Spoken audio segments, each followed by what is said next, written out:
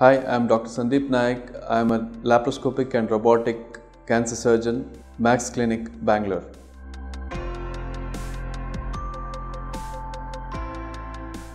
Thyroid cancer is a common cancer and it's especially common among younger age group.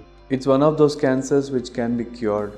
Unfortunately, as thyroid is located in the neck, a surgery of thyroid or surgery for thyroid cancer leaves a scar in front of the neck which is visible throughout life. It may fade off slightly over the years, but the scar still remains.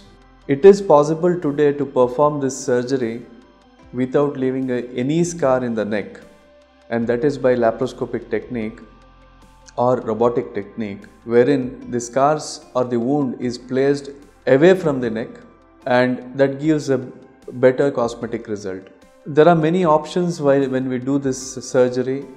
One option is, which is very commonly used, is the approach through the armpit, wherein very small wounds are made in the armpit to perform the surgery laparoscopically, and the tumor is removed through those wounds, giving at the end, leaving behind very tiny scars which are invisible and heal without any scar over the months.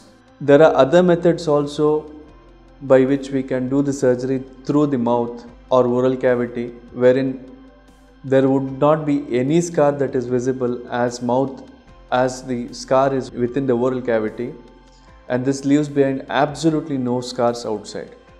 However, the second method which I have discussed now is mainly meant for very small thyroid nodules and not for larger ones.